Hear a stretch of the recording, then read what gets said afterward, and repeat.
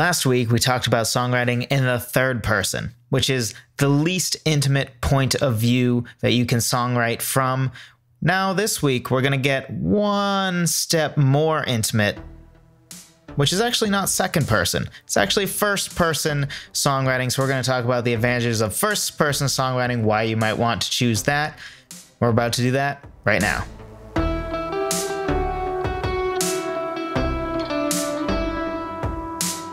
Hello, friend.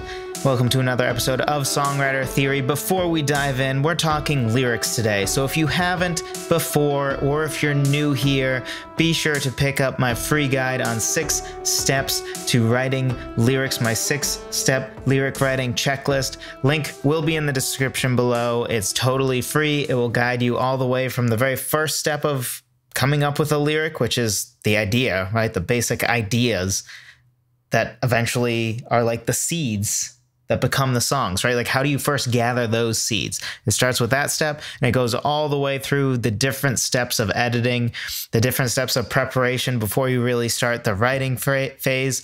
So there's 6 steps here, okay? It's not just writing lyrics. A lot of people just start writing, and they're like, oh, look, here's a lyric, right? No. There's 6 steps if you want to be able to get all the way from a song idea to a song that you are very confident in. You can be proud of the lyrics. You can put the lyrics on your wall and it's like poetry. It's great without even needing the music. If that's what you want, go pick that up. Free below. Today, though, we are talking about first-person songwriting. So basically what first person is it's like third person narration where you're talking about a story. The only difference here is with a third person narrator, you are outside of the story talking about the story, right? So I believe how I described it last week is it's like you talking to your friend about, hey, in The Mandalorian or whatever TV show you're watching, right? Here's what happened, right? You're not in that story. The character of Joseph Vidala is kind of unfortunately not in The Mandalorian, right? I can tell my friend, hey, this cool thing happened in The Mandalorian last week, but that story is outside of myself. I am not a character in that story. That's third person. First person, though, is actually where you are a character in the story, right? So this is like you telling your spouse a story of when you were younger about, you know, your childhood best friend, something that happened with them, right? Like you are involved in that story, but the person you're talking to was not involved in that story. So you're telling a story that you were involved in. Third person is telling the story that you're not involved in, which is why in theory it's more objective, right? But in this case, it's getting a little more personal, right? You're bearing your heart, maybe, probably, in the sense that you're telling somebody a story that you're actually involved in, which is obviously more personal or more intimate, as I worded it before, than it is to tell a story about 2 other people. And, you know, it's a common thing for third-person songwriting for people to write in the third person and use he if they're a he and she if they're a she, but really they're talking about themselves. Sometimes people do that for sure. But if you really want to make it a little more intimate, first person might be the way for you to go. So one reason to use first person is if you don't want to involve the listener in the song in the sense that you don't want the listener to be really a character in the song. You don't want to put any burden on the listener. You don't want to assume anything about the listener. When you're playing the song on stage, you don't want to be necessarily thrusting the listener into one of the characters in your story, right? You just want to be able to tell them the story like all the listeners are your friends, but you're not saying you are the person who did that, right? Because say for direct address, which we haven't covered direct address yet. We will, 2 weeks, but in direct address, if I'm writing a song in direct address, it's like what I'm doing to you right now, right? Like I am talking to you. Right. So if I say you broke up with me and I'm angry about it, right? I'm talking to you and you're thinking to yourself, I didn't break up with you. What are you talking about? You're married. What does any of this even mean? Right. So a ton of confusion, but that's sort of what like direct address songwriting is, right? Is when you say, you know, you left me, it's and you're singing it to the audience, the you is in theory the audience, right? So that can be a disadvantage of the incredibly intimate direct address. So if you want to be able to get more intimate, but not have that you where the people you're singing to, the people who are listening to your songs are sort of put in the shoes of somebody in a character in the story, right? The you of the story. Then first person is the way to go because it's the most intimate you can get without actually having a you in the story. Another reason, if you have multiple characters in your song, let's say you have a song, third person, where there are two characters, right? You have a father and a daughter. The first question you need to ask yourself is, do we need both those characters, right?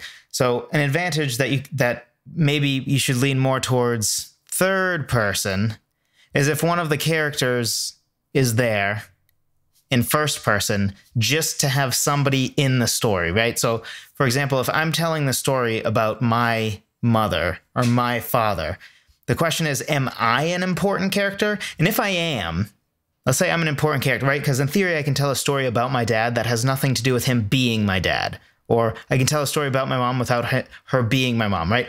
If it just happens to be a story about my mom's childhood before I even existed, right? Then it's irrelevant to you that I am a character in the story and that it's my mom I'm talking about, right? You don't care. It's just the story of a woman. It doesn't matter who that woman is in relation to me. That's irrelevant to the song.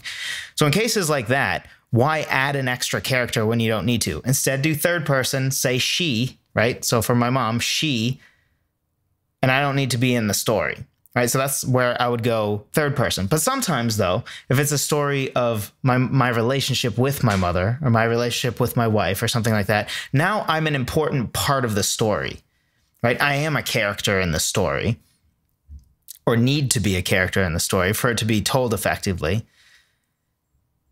So in that case, why not make it more intimate? Choose first person instead of saying he, she, right? Like for me, he, and for my wife, she.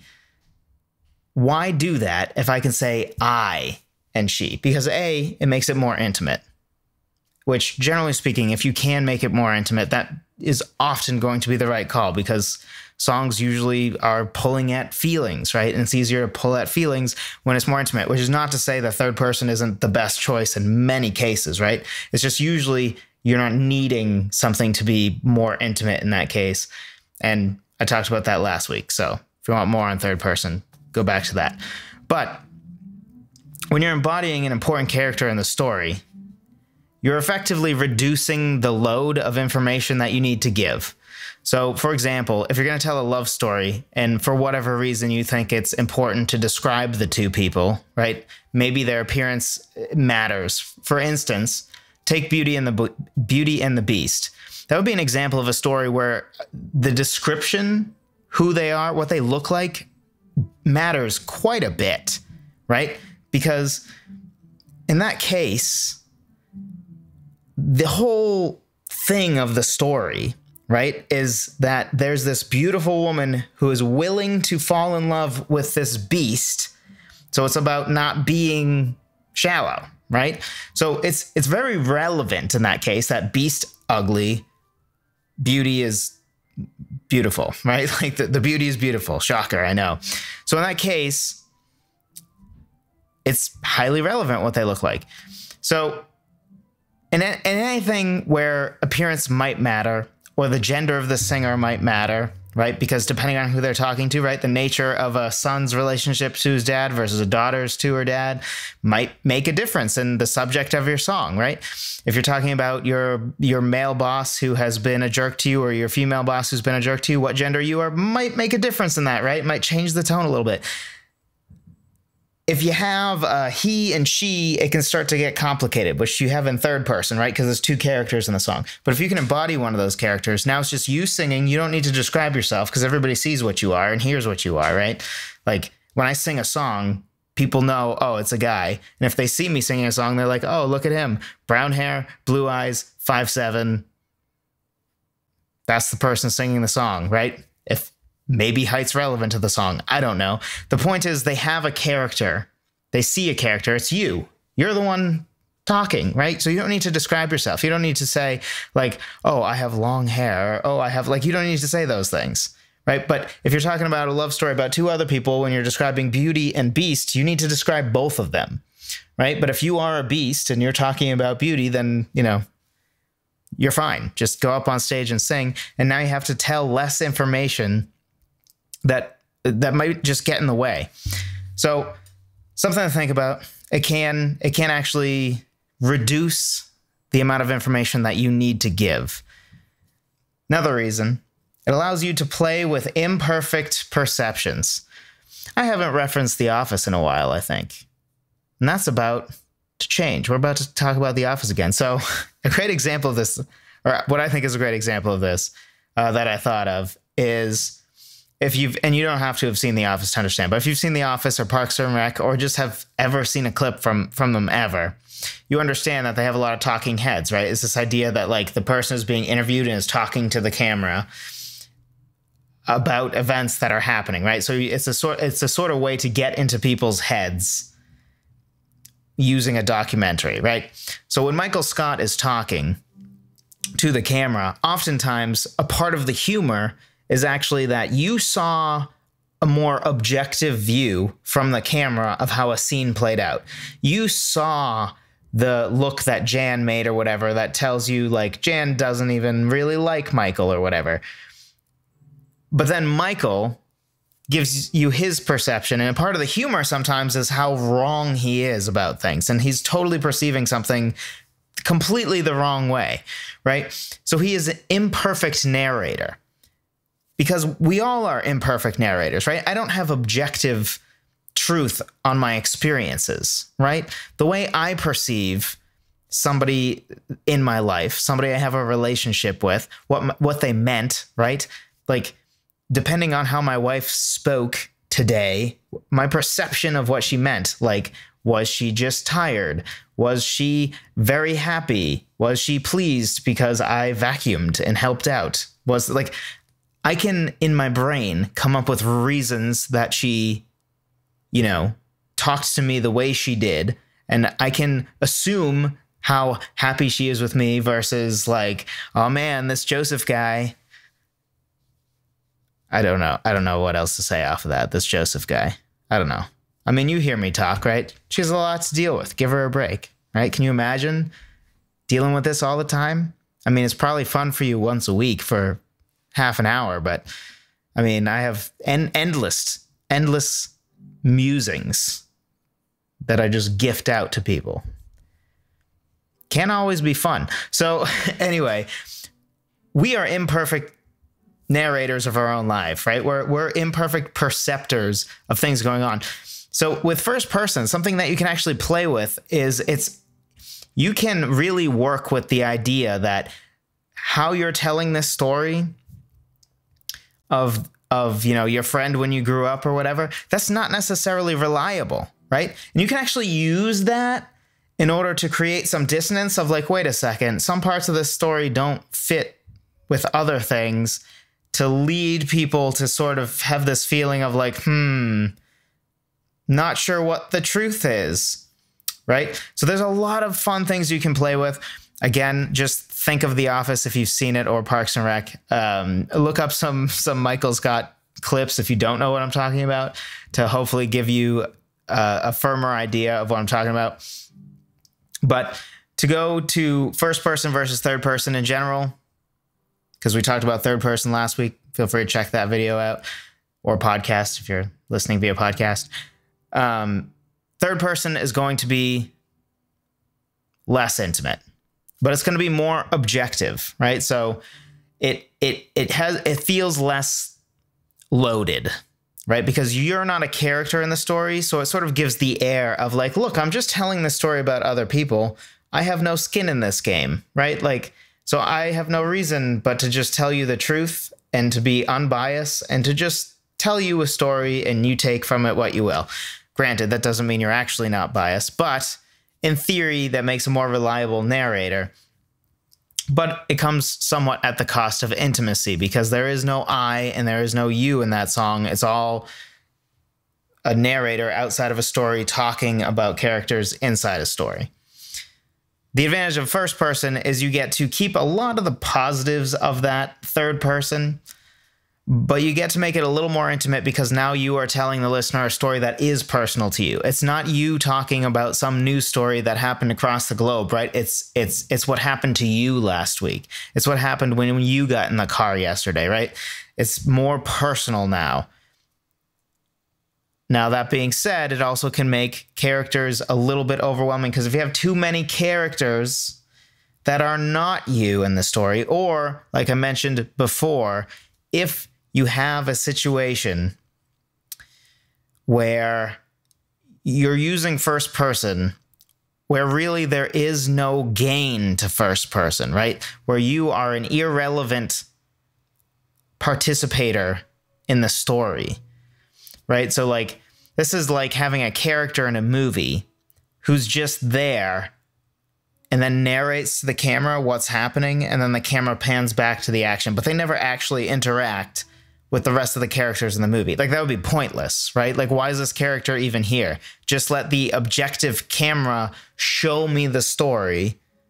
Don't have this narrator who's inexplicably in the story talking about it, right? It's like if Sam never actually...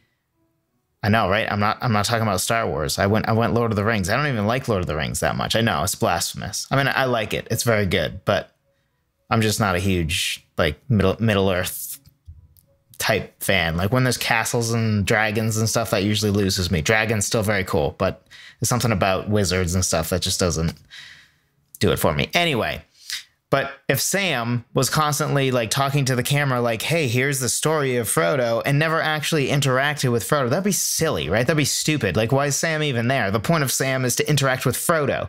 That's sort of what a first person song would be if you, that character you're embodying in that first person, doesn't actually add anything to the story, right? So don't do that. Don't force it into first person.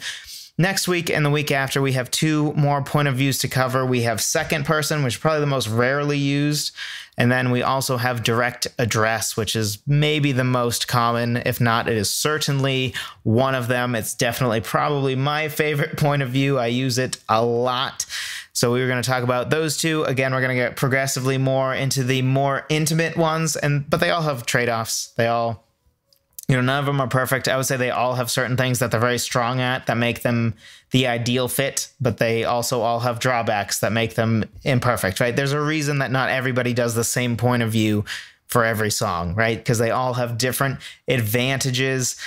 So be sure, if you enjoyed this, be sure to drop a like. If you enjoyed this as well, subscribe, click that little notification bell if you're on YouTube. If you're listening via podcast, please leave a review on iTunes. That is the #1 thing you can do to help me out. If you appreciate and enjoy this content, if you get value from this content, that is the best way that you can help me. I appreciate you for doing that. And again, we're talking about lyrics here, right? Point of view is a lyrical thing. Be sure to grab the six-step lyric checklist, totally free. Link is in the description down below if you're on YouTube. I believe it's in the description as well if you are listening via podcast. I appreciate you. I hope you go pick up that guide, because it's definitely my favorite of the three free guides I do have. And I will talk to you next week.